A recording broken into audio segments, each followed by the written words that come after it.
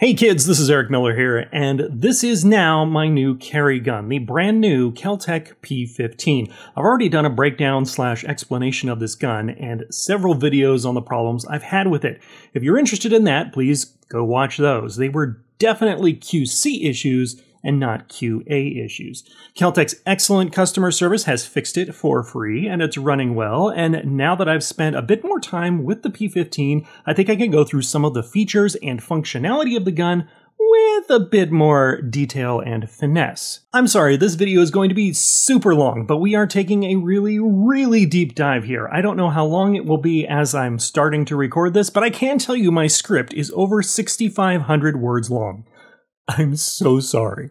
At the end of this interminably long torture session, I'm going to have a list of suggestions for KelTec, so hopefully someone there might take a peek at those. So this isn't really a review so much as it is a rundown and an explanation of everything you might want to know about the internals and features of this gun and how I feel about it. So it's totally not a review. Actually, I was just at the gun shop and they had the predecessor of this gun for sale, the KelTec P11. Now this gun was super ahead of its time in terms of size and capacity. However, I can say that just putting it in my hands, it was noticeably wider and heavier than the P15.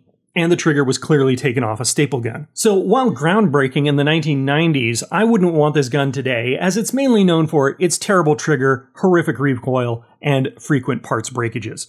But we might also bring it up again later in conversation in the video. So let's talk specs on the P15. Surprisingly, the weight on the KelTec is exactly as the website says, 14 ounces without the mag and loaded with 15 rounds of 9mm, it's still pretty light. Just as a quick comparison, to show how small and light this P15 is, I was able to borrow this Springfield XD 9mm with a 3.3-inch barrel. The original list price on this gun, I think it was $500. It has a very heavy trigger. The extended single-stack magazine has an 8-round capacity and weighs 23 ounces unloaded. No joke, the P15 with 15 rounds in it is still lighter than the XD with 8 rounds in it, and you can see they are very nearly the same size. The grip is very small, but with some very aggressive gator grip on it, which is good. The grip module on the gun is super thin, as you can see, making the circumference of this grip probably about the same as a 9mm Glock mag. If this were a larger gun that I would be shooting a lot for recreational use, this grip is way too harsh. But for a carry gun, you want something that's aggressive and you can keep a good grip on.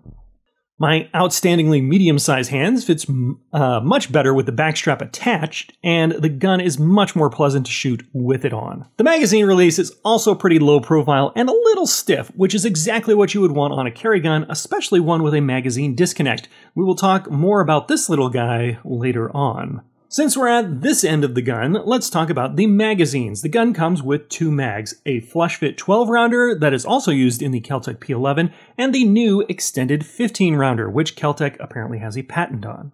Basically, these are Smith & Wesson Model 59 pattern magazines, and my Daewoo / Lionheart mags, which are also 59 pattern mags, run just fine in the gun.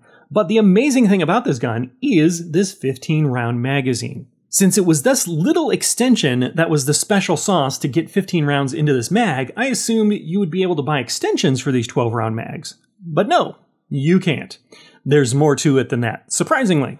So here are my 3 mags that we can take apart and examine, and we'll notice some differences. As a side note, these mags are all manufactured by Mekgar. Now, this Daewoo / Lionheart mag is what I would label as an old-school pattern magazine. It's pretty similar to the original Smith & Wesson mags, though the base plate is a bit different. It comes apart in a pretty standard manner, and we can see here it has a big long spring and a follower, and this weird little plate thing at the bottom of the spring. Also note that the spring is exactly the same along its entire length. The 12-round P11 P15 mag is pretty similar, but with a plain metal plate at the bottom. One major difference we can spot right away is that the spring is narrower at the top of the magazine than it is at the bottom. Now, this 15-round P15 mag is a freaking nightmare to get apart, and I'm not exactly sure how I did it, and I'm never going to do it again. The base plate has this spring-loaded door in the back that keeps it attached to the mag body. The reason why the 12-round mags can't be upgraded with this extension is because the different base plates attach to the mag body differently. The 12 rounder's lips go inward, while the lips on the 15 rounder go outward. Now, the mag bodies are identical in length between the 12 and 15 round mags, and I can't even fit 3 rounds into this extension piece, so how are these rounds getting in there? Of course, it's the spring. We can see it's different still from the 12 round magazine spring. It's shorter, the narrower part of the top is slightly different, and while you probably can't tell this on camera, the diameter of the 15 round spring is wider than the 12 round spring. So with this cleverly designed base plate and a new spring design, boom, 3 more rounds into this tiny magazine. At the time of filming, there are no accessories available for the P15 on KelTec's website, which means no extra 15 round mags just now. However, you can buy the 12 rounders from the P11 page, but why on earth would you do that? However, there is something nice from the P11 page that you can pick up for your P15, and that is this pinky extension for the 12 round mags, which I totally bought. The corners here required a little bit of trimming to get it to fit the P15 grip better, but this is a very solid upgrade. Otherwise, I was never going to shoot this gun with my pinky dangling, which means this 12 round mag is now usable. I just thought of this, but these 15 round mags should also fit in the old P11. Now, I don't know a P11 because it's awful, but if you do, once these 15 round P15 mags become available, I think this should be a definite upgrade for it. As a total side note here, on the P11 page, there are also these sleeves that basically extend the grip on the P11 when using it with longer Smith & Wesson mags. I have no idea if KelTec is planning on producing something similar to this for the P15, I kind of doubt it, but I think that's a neat idea. The main problem you're going to have when using the longer Smith & Wesson mags in the P11 or P15 is that there is a danger of over travel when inserting the mag. These sleeve things would prevent that. In something like the P11, if you smack this log magazine in, you could get it very jammed up and damage the magazine lips. In the P15, there might also be the danger of damaging the magazine safety, whether or not it was activated at the time. So just be careful if you're using a mag longer than was intended for the gun. Moving up, the trigger is extremely nice for a striker gun. There's some take up, and then there's this area of very smooth sponge, and then it just breaks. It reminds me of one of those older SIG triggers where the trigger doesn't hit a wall or anything, it just kind of breaks in the middle of this sponge. I can understand how some people wouldn't like that, but man, I really like it. And so has everyone else who has handled this gun so far. On my example, I've measured the trigger pull pretty consistently between 4 3/4 and 5 1/4 pounds. Because of how smooth the trigger pull is, and because there's no wall, it does give you the feeling that it's a bit lighter than that. Now, all the videos I saw of this gun from SHOT Show 2022, the reviewer mentioned a very long reset on the trigger. My trigger isn't quite like that. I think it's possible that KelTec adjusted it prior to going into production. But either way, it's a carry gun, and I'm not interested in maximizing my split times. The reset is totally fine. The other thing I can note is that the trigger itself is machined aluminum, and the smooth, tactile feeling you get fine Corinthian leather just feels so great. If all you've ever used are crunchy plastic triggers with a dingus, this is a new day for you, my friend. The trigger is definitely one of the major highlights of this gun. We've got a pick rail for a light or laser. I probably won't be carrying this with a light, but I like to have that option. James mentioned in his TFB TV review that this gun is very easy to inertia charge, meaning slamming a mag into the gun is often enough to dislodge the slide release and send the slide forward. This is true. We can see that the slide stop does not have very far to travel, so a good smack can get it to come down. That's good. The other thing I can say here is that the slide release is also very nice. It's very low profile, but it's also very easy to use. Unlike some other slide releases out there, where it doesn't matter how large the gun is, they can still be a bit fiddly to manipulate. And I'm totally not naming any names here, like, I don't know, Glock. The sights are also a big highlight for me. They're all 3 glow-in-the-dark tritium night sights with a white ring around the front sight, making it very easy to pick up. The rear sight is adjustable for windage and elevation, and this whole back plastic block is removable, and KelTec should have metal replacement plates for it to mount an optic on it at some point in the future. There's more going on here with this rear sight and this block, and we'll talk some more about that a little bit later.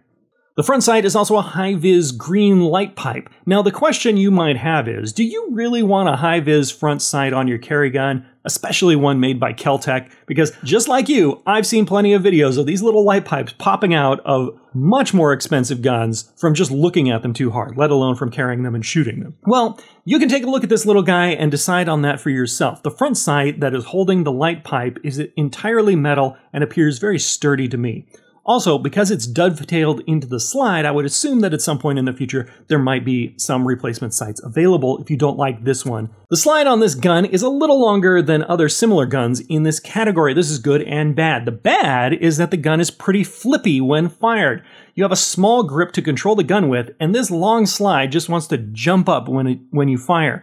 You can see from KelTec's own demo video that the front of this gun does like to flip up a bit when firing. The good though is twofold. First is the longer 4-inch barrel. You should get better ballistic performance than with most other subcompact or micro-compact guns, most of which sport barrels in the 3 to 3.5 inch range. Now, something I learned recently is that 4 inches is the SAMI spec barrel length for 9mm. That means if the barrel is shorter than 4 inches, your 9mm ammo won't perform as well as SAMI says it should. That's a good thing to keep in mind when you're concerned about hollow point expansion. I was recently at Cabela's and they had a large selection of most of the popular pistols for sale right now, and I thought I would take note of which 9mm guns also had 4-inch barrels. I didn't include guns with barrels longer than 4 inches. Now, if we take a look at this list here, we can see that none of these guns are particularly small.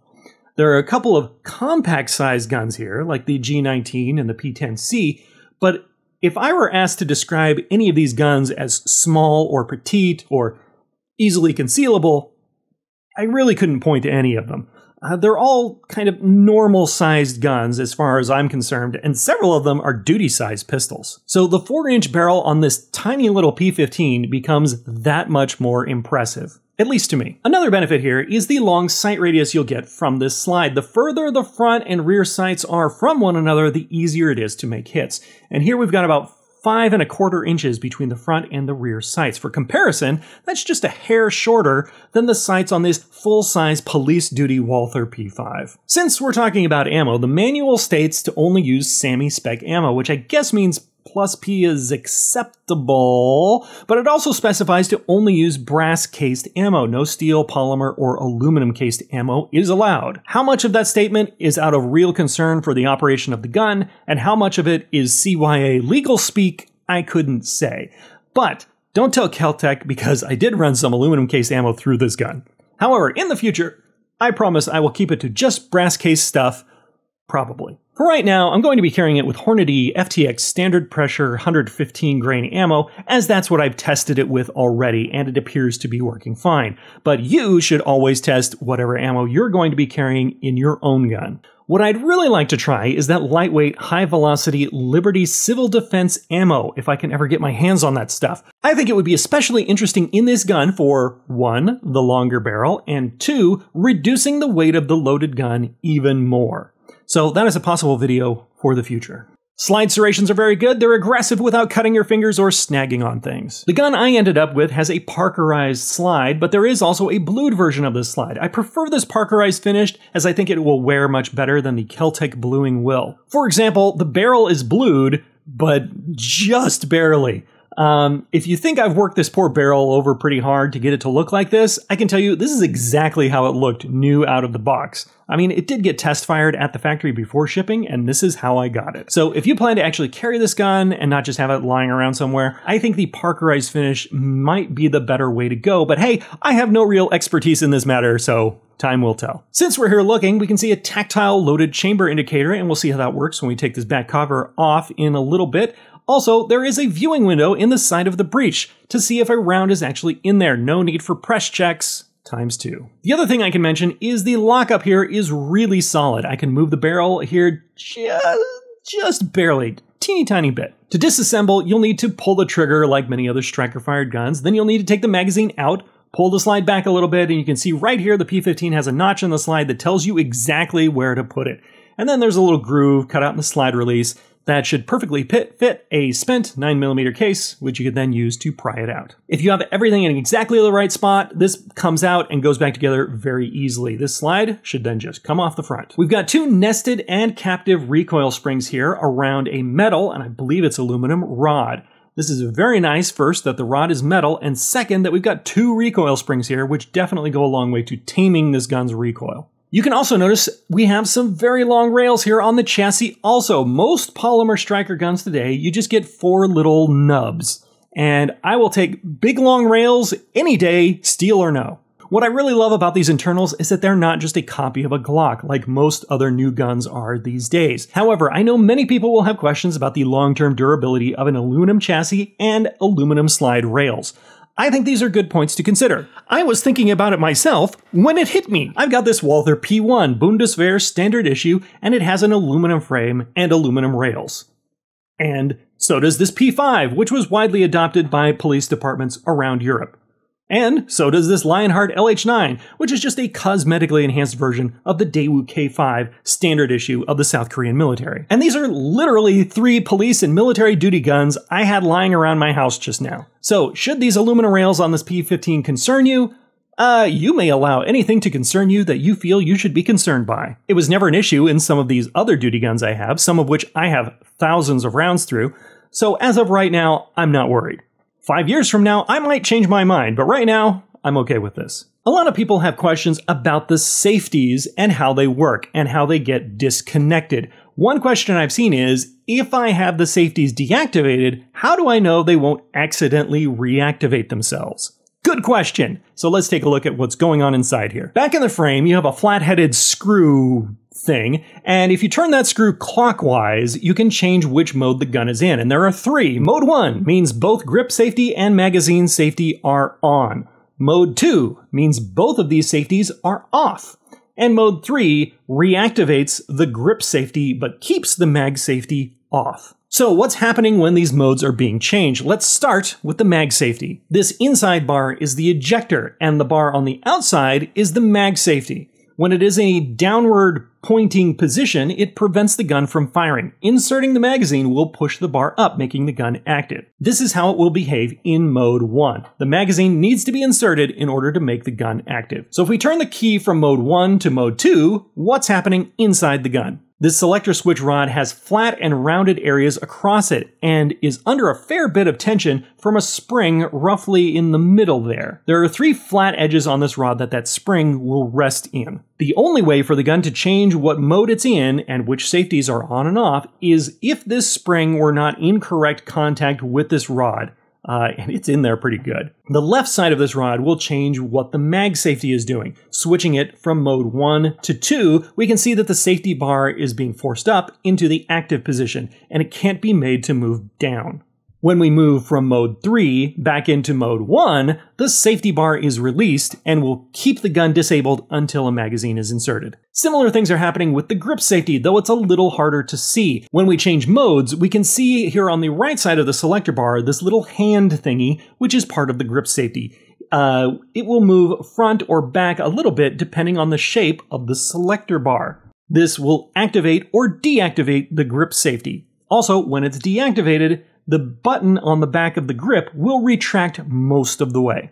As a side note here about the grip safety, I demonstrated in an earlier video that this button only needs to be depressed about 80% of the way for it to make the gun active. I see this as a positive, since if I had to pull the gun while carrying it, I might not have time or opportunity to get a super perfect grip on the gun, which some other grip safeties might be touchy about. For the P15, I know I just need a grip that is 80% of the way there to deactivate this safety.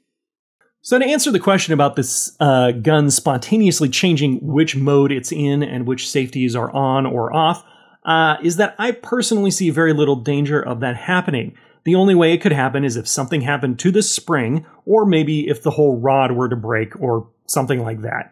But I think you could say that about half the parts on any gun anyway. So looking at it from the outside, some might assume that this is just a screw, and if the screw comes loose, the safeties will go all haywire. And as I've shown here, the operation is quite a bit different than that. Okay, so what happens if I turn off the mag and grip safety? I mean, there's no trigger dingus, so how safe is this gun going to be? Well, this is pretty interesting. Probably. To see the striker safety, we come back to this cover. If we take these 4 screws out, we can remove the cover. Now, I will tell you that this cover thing is on here really good. It's also being held in place by a big leaf spring, so it might take a little bit of work to wiggle it off. I also need to say that this particular plastic is a bit on the brittle side, and I have cracked it once already when the slide slipped and fell onto a hard floor. So don't try and crank this out of here with a screwdriver or something, as you're liable to break it, I think. Once off, the loaded chamber indicator will just fall out, so be careful not to lose it. As a side note, leaving this indicator out when reassembling this won't affect the operation of the gun, but I think it's a really nice feature to have. This leaf spring here is what acts on the chamber indicator to keep it pushed down when the chamber is empty. So, on the back of the slide, we have this big greasy spring, and what it does is keep the striker safety active, which means it prevents the striker from moving all the way forward unless the trigger is pulled. Let's see how that works. We can see that I'm pushing the striker as far forward as I can, but the end of the striker is only coming up flush to the breech face. It's not extending past that, and therefore will not set off a chambered round. So how is this happening? The silver piece is preventing the striker from moving forward. So how do we get this thing out of the way so the gun will fire? Here's the frame in the sear. When you pull the trigger, the rear part drops and the front part rises up. The rear part of the sear is the part that fits into this shelf on the striker. It holds the striker back when it's cocked, and then as the trigger is pulled, it then releases the striker. Easy peasy. Now, the important part is what this extrusion on the front of the sear is doing. As the striker is being released in the rear, this bump pushes up on the striker safety, moving it out of the way and allowing the striker to move forward all the way through the breech face to hit the primer on the cartridge. So let's say we have a worst case scenario where either this end of the sear spontaneously breaks, or this shelf on the end of the striker breaks, or I don't know, something like that. The striker will spring forward, but unless the trigger is pulled and this little bump moves this silver piece out of the way, the gun will not fire. I think this whole trigger system is a work of art. The disconnecting safeties, the internal trigger pull safety without the use of an obnoxious trigger dingus, all with an honestly amazing trigger pull, I find really astounding. If all that came out of this gun was this trigger system, that would be pretty impressive. One extra bit of info about this striker is that the first time I took it apart, I ran a cotton swab down this channel and a ton of this gold-colored material came out. I have no idea what this is or where it came from, but I would recommend you clean this out if you purchase one of these new. That's about all I have to explain about this gun. Let me know if you have any more questions in the comments. And now, a word from our sponsor. Snake and Rake. You bring the rakes, we've got the snakes. We skip leg day every day, so you can take all the snakes you can rake for only $14.99 per person. Snake and Rake. Rake in the fun. Thanks. Now, we're going to talk about some suggestions for KelTec. I have 2 issues here that I believe are QA issues, not QC issues, which means it doesn't have to do with how these parts were manufactured, but that they weren't designed quite properly. And I have 2 other kind of weird issues to discuss about the magazines. Also, I am not a mechanical engineer, nor am I a gunsmith, so please take this for what it's worth, which might be nothing.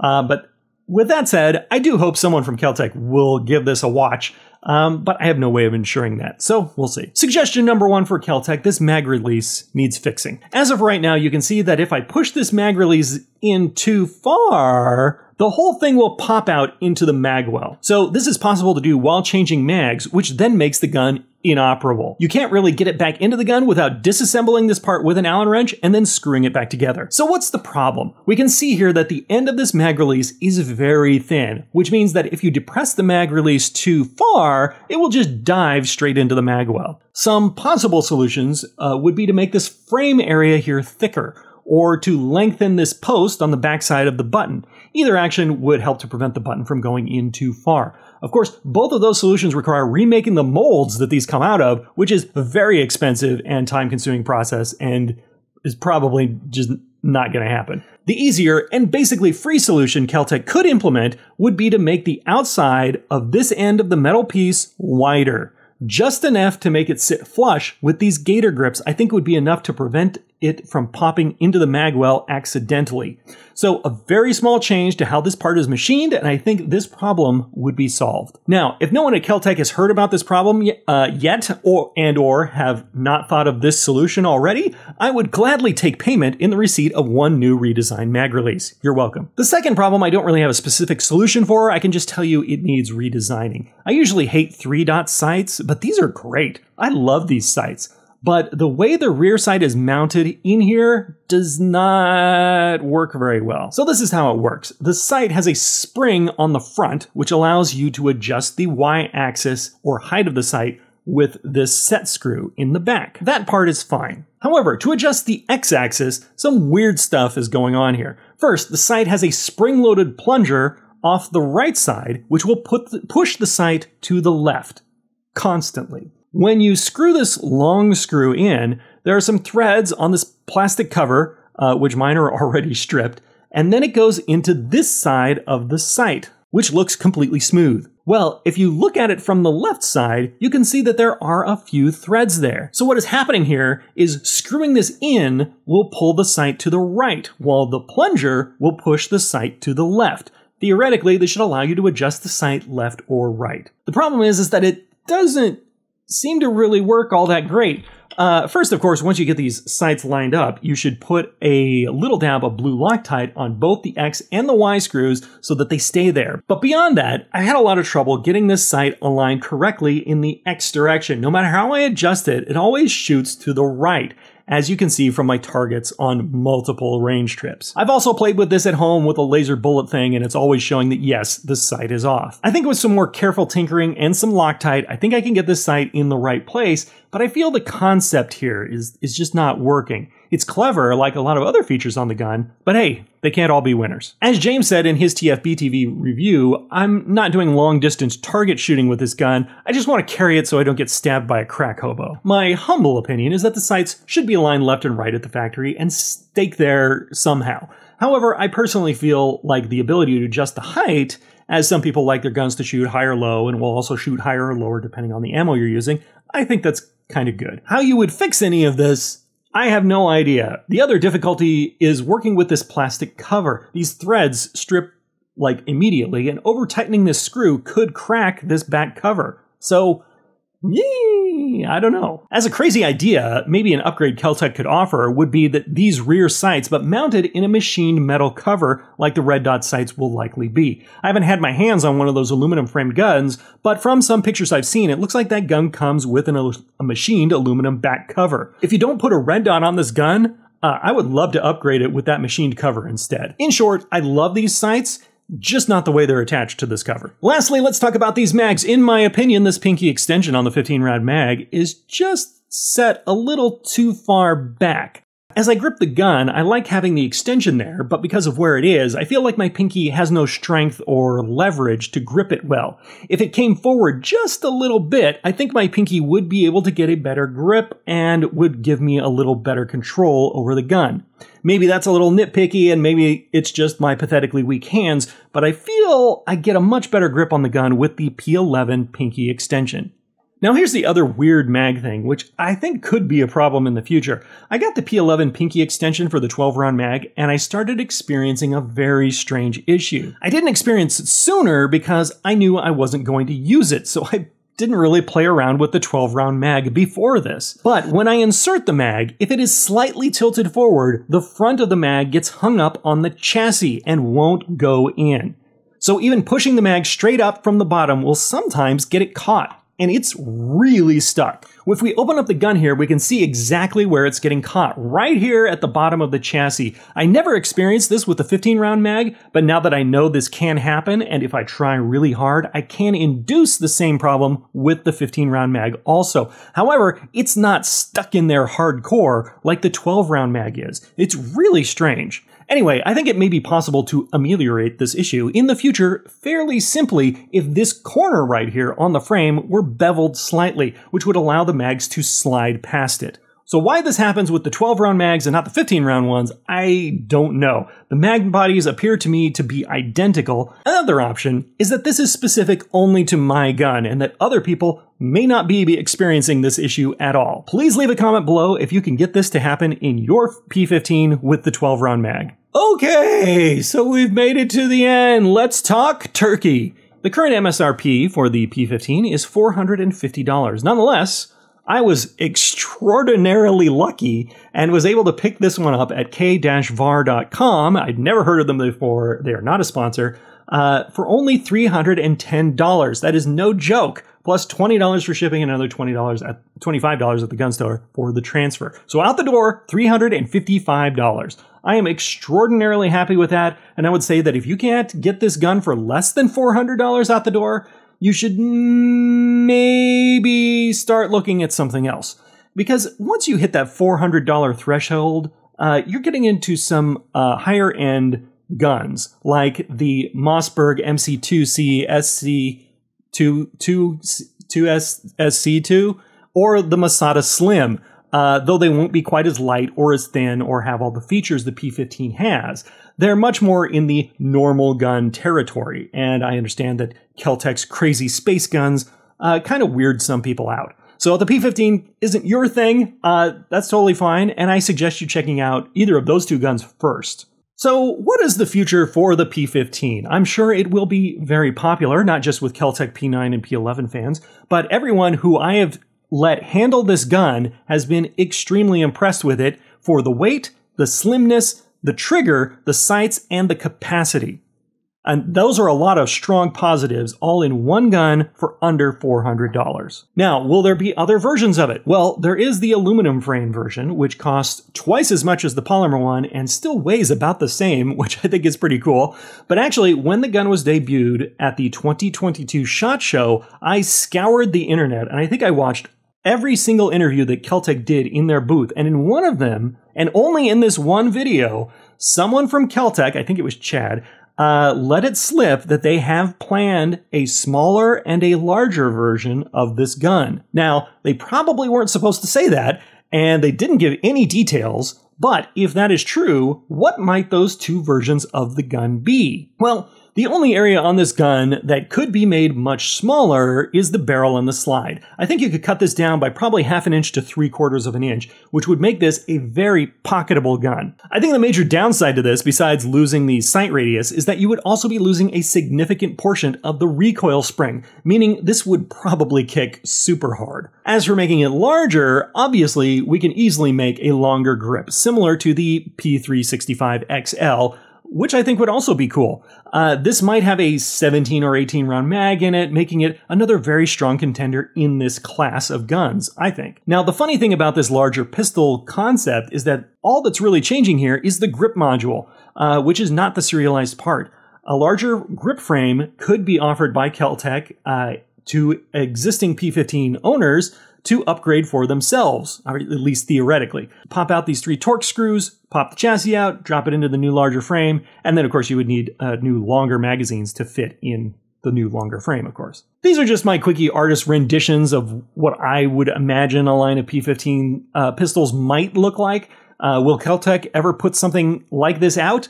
I have no idea, but if they do, we can see how close I was. For now, I'm happy with what I have, and as soon as KelTec starts putting out those red dot covers, I will likely get one and throw a Holosun 407K on there. Some people may look at this and say, wow, what a crazy disaster this gun is. Aluminum this, plastic that, blah, blah, blah. Well, all I can say is that all firearms are always juggling a set of trade-offs, especially when they get this small, giving up one thing to get more of something else. The question you need to ask yourself is, are the things I'm gaining in this compromise greater than the things I'm giving up for the job I need this gun to do? The clear design goals for this gun were to make it as small and as light as possible to make it easier to carry on a regular basis, while simultaneously giving a capacity sufficient that the owner wouldn't feel obligated to always lug around an extra magazine with them. Given that design concept, and all the really nice features this gun comes with as standard, like the sights, the great trigger, etc., I'm personally okay with whatever I might be losing with a larger gun, such as reduced recoil and better control with a larger grip. I'm certainly not losing much on capacity, accuracy, sights, trigger, optics, lights, etc. But that is a cost-benefit analysis you will need to do for yourself. As I've said in my other videos, this is very early days with this gun, and we'll just have to wait and see how the accessories and other people's experiences shake out with it. Anyway, this has been Eric Miller. Thank you very much for sticking around all the way until the end, and hopefully we'll see you again soon. Stay safe and have fun, kids. You know, I was at Costco the other day and I saw a guy wearing a utilikilt. Are those still a thing? I mean, are people still wearing these? I don't get out much.